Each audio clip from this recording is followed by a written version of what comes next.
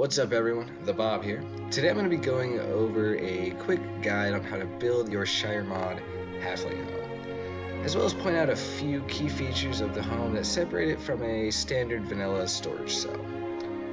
Much like the other features of the Shire mod itself, its player home has a lot of unique traits and details that a lot of people don't know about. So I'd like to cover those in this video. Without further ado, let's jump right in. To access the player home, you will need to begin the first main quest. As you can see, I've traveled to the gate past Blackbriar Manor and the entrance for the Dawnguard DLC, activating a trigger that starts the mod. Once you've finished killing the Thalmor and speaking to Byersoul, so, you mean to be rewarded for taking a life, do you? You'll need to access the gate.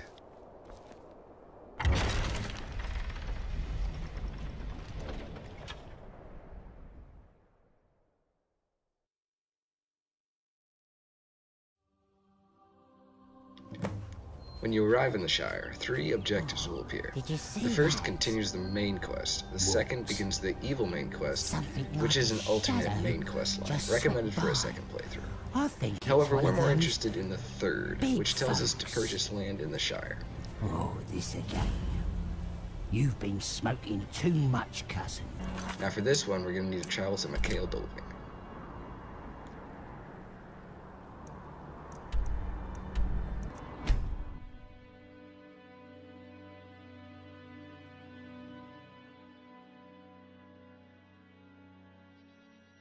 Upon arriving, we're up this hill to the top where the quest marker points to. We're looking for a wooden stand in front of the mayor's home.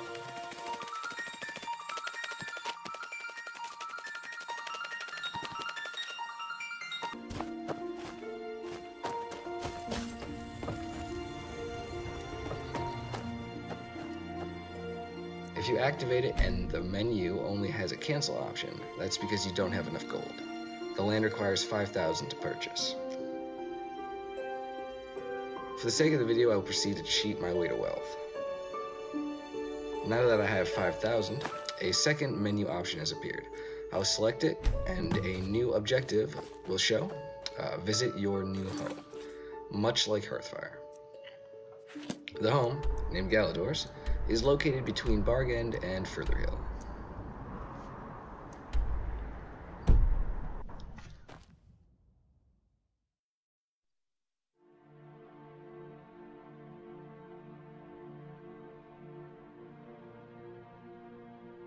When you get close enough, your side quest will complete. From here, we can start building our home. First thing you'll notice when you approach the main workbench is a teleport to Halfling Home spell tome. This was designed, for instance, when you're traveling Skyrim and you need to drop off some items at your home or do whatever you need to do at your home. But perhaps you're over encumbered or don't want to travel through the gate, you can just teleport. Now this spell doesn't work in the Shire's world space, just as a precaution to avoid possible conflicts with the questline, but it will work in any interiors and in Skyrim itself. Another feature you acquire right as you purchase the land is the carriage. Need a ride? This is so you can travel directly to any hold in Skyrim, bypassing the Shire gate. It's time.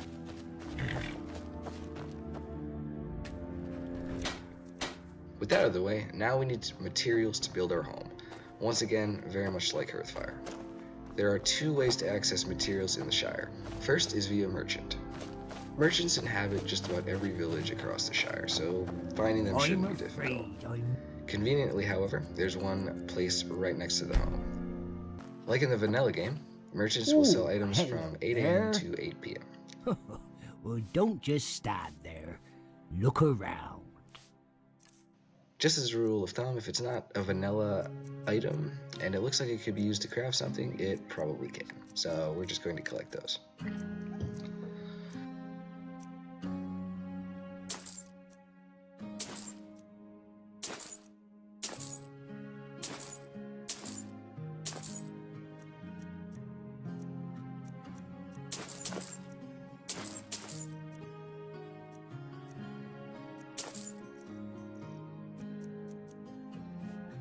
If you're ever in the neighborhood again, you know where to find.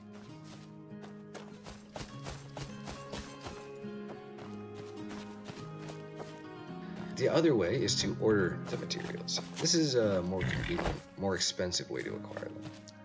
To order materials, find the mailbox located near the road. A menu will pop up and there will be 5 options: wood, tools, stone, ingots, and random, all with varying price requirements. Wood and stone have a fixed quantity, whereas the other 3 have a random number of materials per purchase, as well as the materials themselves being random. Once you buy one, a notification will appear telling you that it'll arrive in 6 hours.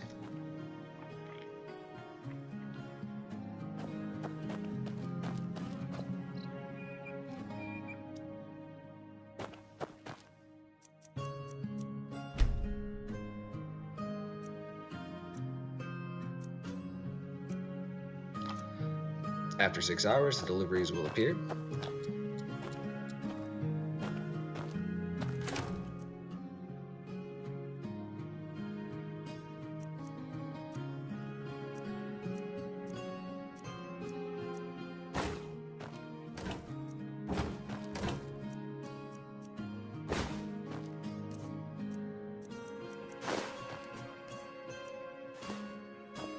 As soon as you've collected the materials, you can proceed to reorder them whenever and however many times you want.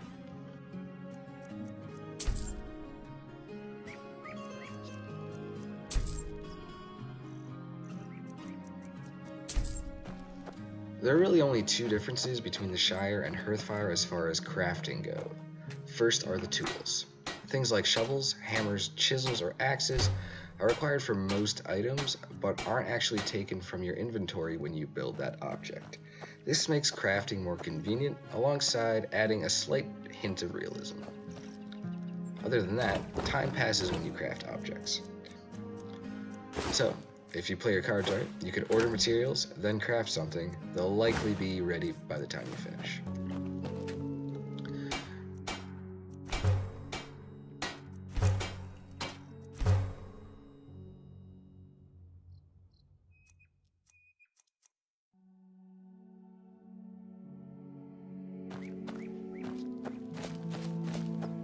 Now the garden behaves a little differently than a Hearthfire one does. Here you plant in rows, offering less configurability but more quantity.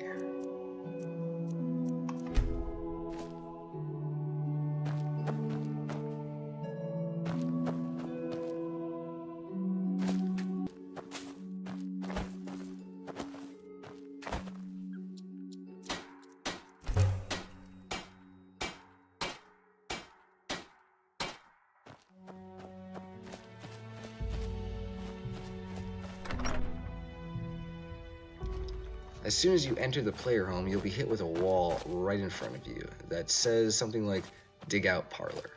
If you've got a pickaxe, you can do so immediately.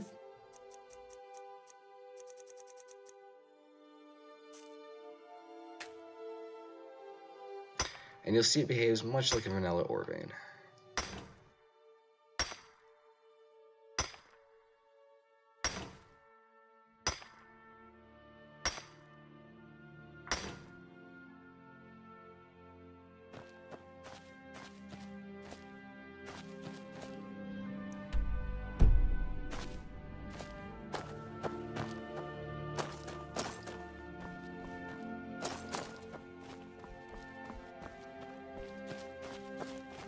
Once dug out, you can proceed to build the base of the room, because from here we can craft everything in the parlor. Most required items can be obtained by ordering them, however a decent amount of them need to be purchased from a merchant or acquired while in Skyrim.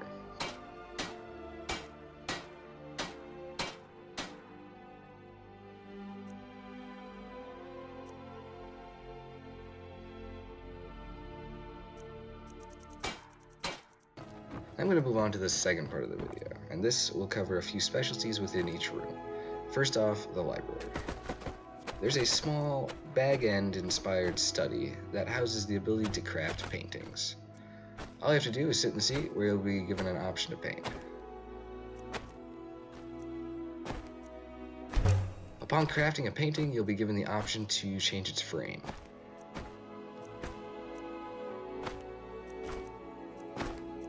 Now we have our painting with a custom frame. I'm going to hold on to it for now until I finish the kitchen.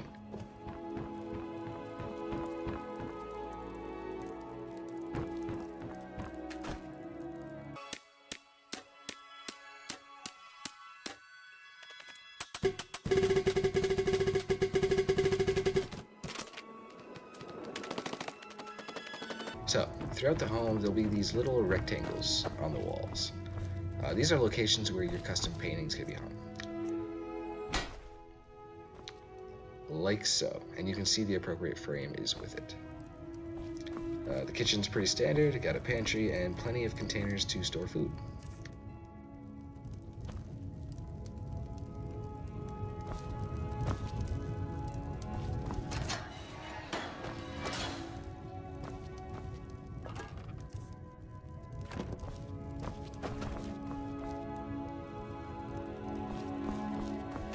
Next, the dining room.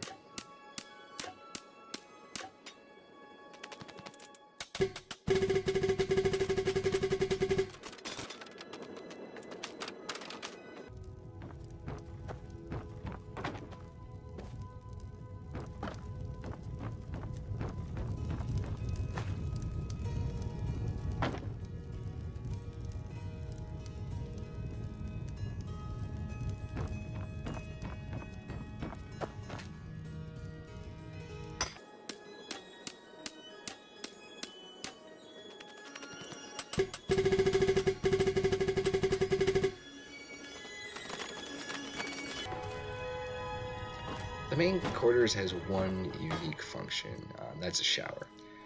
If you walk near the bed, you'll see a clay statue. Activating it will allow you to configure the shower head.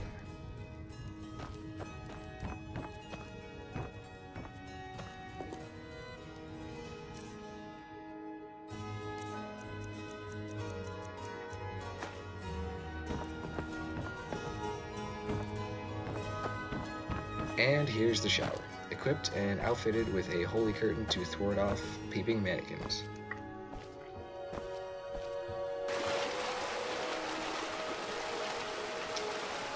Turning the water on will cure all diseases that the player has. You'd see a notification if I wasn't speeding through the creation of this home, and thus causing them to lag.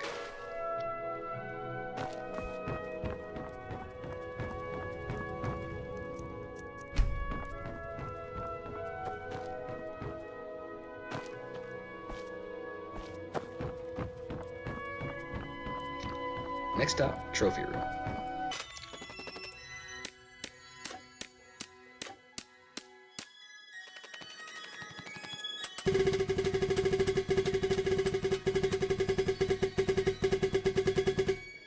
First up is a display to show off the hidden rings scattered around the Shire.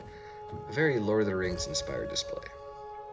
Each ring has a spot on the hand. I'll probably do a separate video in the future that covers their locations. Same with the Easter eggs.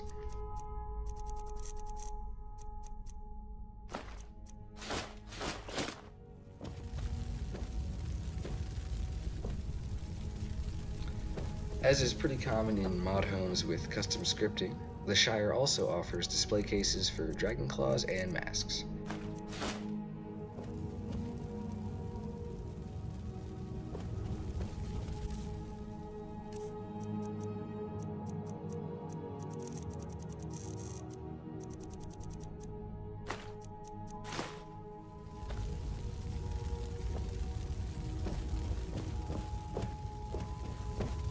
Same goes for specialty weapons.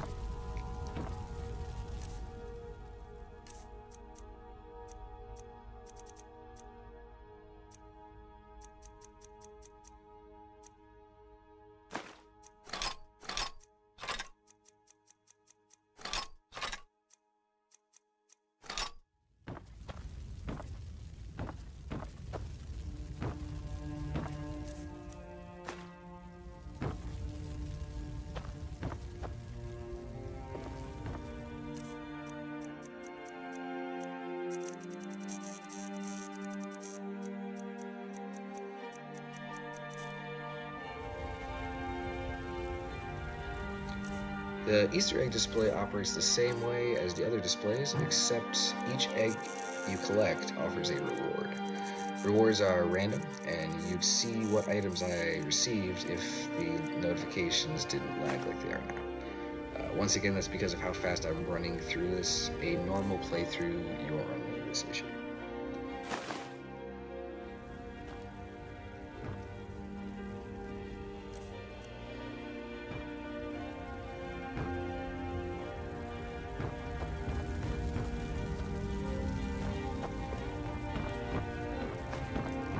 Last thing I want to cover is the furniture, most of which is configurable between a few designs with the option to make them sizable for a halfling character.